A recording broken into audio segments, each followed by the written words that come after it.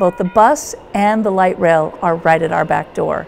So you can get from downtown or Folsom, stop and be right here with no walking. The MACC has been open now for, this will be our 6th year, and we have all kinds of exhibits from local artists to traveling exhibits, and really focus on promoting local artists in the greater Sacramento metro area. We can get, depending on size, up to 130 pieces using both floors.